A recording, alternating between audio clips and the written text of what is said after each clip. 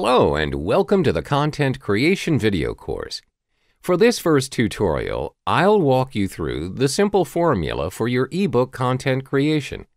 I like to call this rule the 5x5 formula.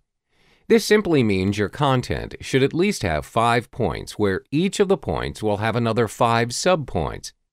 Let me illustrate an example for you. Let's say you're publishing content on how to create your ebook. Your content should have 5 main points, which I have listed accordingly. Then each of the main points, for example, the first point, creating content, will have a breakdown of another 5 points. This applies to all of the main points of your content. This will speed up your content creation journey and you will never go wrong.